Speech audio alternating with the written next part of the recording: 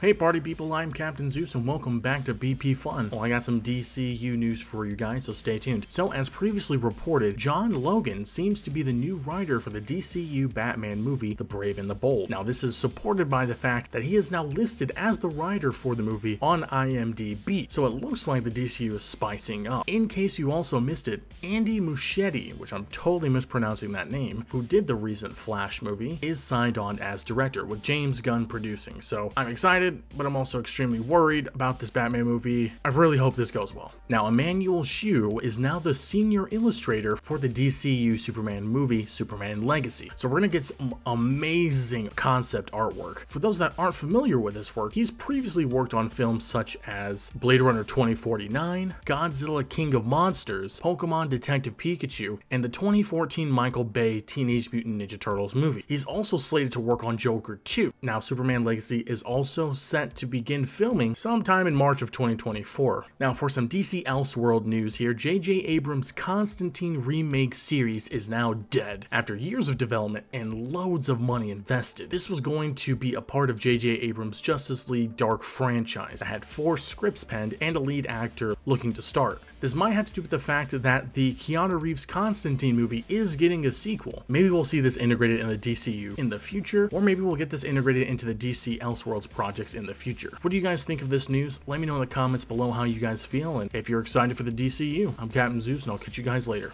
See ya.